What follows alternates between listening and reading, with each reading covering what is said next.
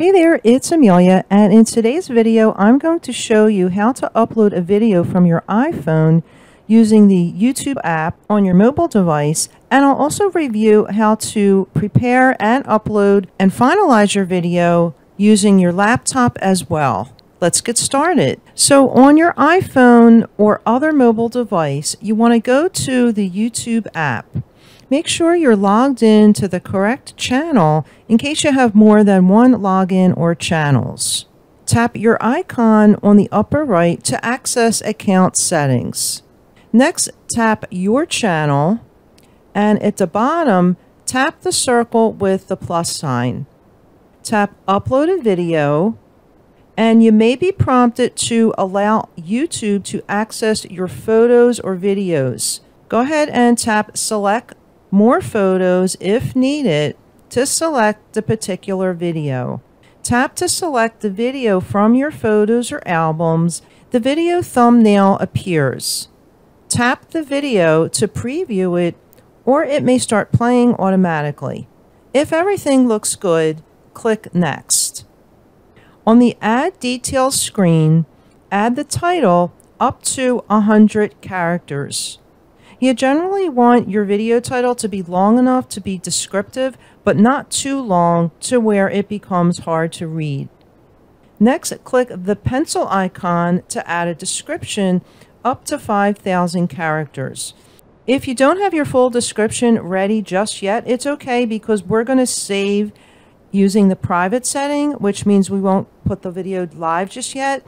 And then you could finish later, either on your mobile, or you can move over to your laptop to finish entering all the information, which is what I'm going to show you momentarily. Set the public, unlisted, or private option to private. I've already done so, and this will save it as a draft. You only want to change it to public when you're ready to put the video live. Again, this is helpful because if you have your title, description, tags, and thumbnail saved on your computer, you can switch to your computer momentarily to finish entering the information. Complete any additional information.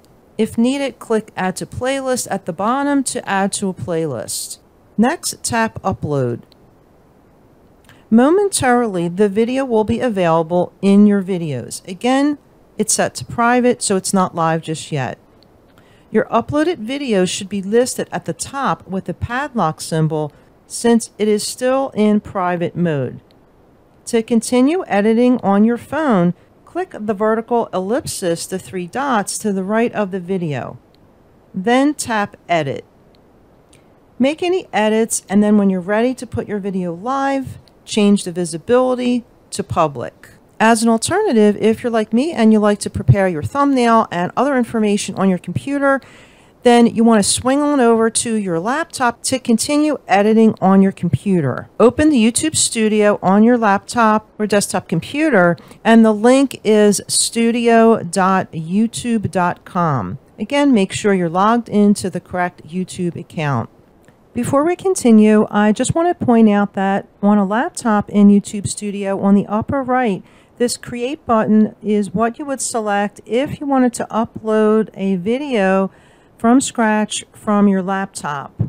Now let's continue with the video that we already uploaded on the mobile device. From your dashboard, select Content on the left. You will see your newly uploaded video at the top of the list. The thumbnail may appear gray or blank at this time, so you want to hover over the blank thumbnail and then click the pencil icon to edit. Click in the title box to edit your title if needed, and next you want to click in description, and if you've prepared your description elsewhere, then you want to go ahead and paste that in at this time. So under the description, you have the option of creating a thumbnail or uploading your own thumbnail image. If you're using TubeBuddy, the thumbnail generator will guide you to create a thumbnail. Otherwise, you can leave the default image as the thumbnail or change it later if you're not ready to go live. I like to create my thumbnails in Canva. I have a separate video on how to use Canva YouTube thumbnail templates to create a thumbnail image. If it's ready, you'll see it here. Next, click the drop-down arrow for Playlist to add the video to an existing playlist. or you can create a new playlist. Next, you'll want to add keyword-friendly tags.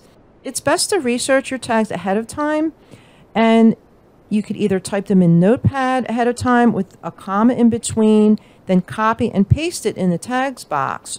Or if you have TubeBuddy, you could use TubeBuddy's Keyword Explorer to help you find some good keywords.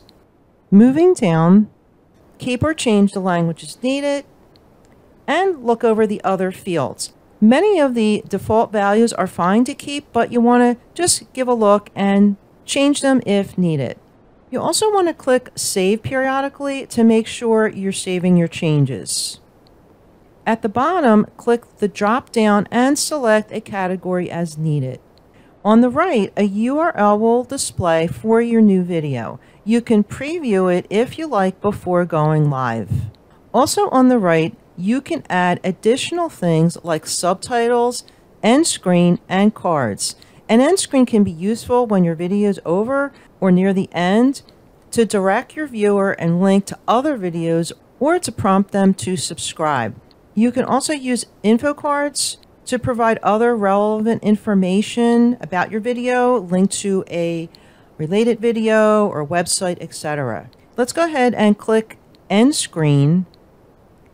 And here you can select one of these options. I'll select this option to include a link to a video and a subscribe option. The element will be added towards the end of the video as shown here. You can change it if needed, but I'll leave mine as is. And then for the video, if I click Video Best for Viewer, additional options are available here on the left. I'll click to choose a specific video. I'll select this video and you want it to be related in some way to your other video. Notice the alert at the top of the screen that the end screen element will not display for private videos. We'll remedy that in a second by changing the video status to public when we go live. Click Save. And at this point, if everything looks good, you're ready to go live, you want to change the visibility from private to public and click Done. Finally, if your channel is approved for monetizing, under Monetization, click the drop down and select On and then Next. If a pop-up box displays for you to review, go ahead and click Submit. At this point, your video will then be active and ready on your YouTube channel. Well, that's it for today's video. If you found this video helpful, be sure to smash the like button and click subscribe so you don't miss any new videos. Bye now.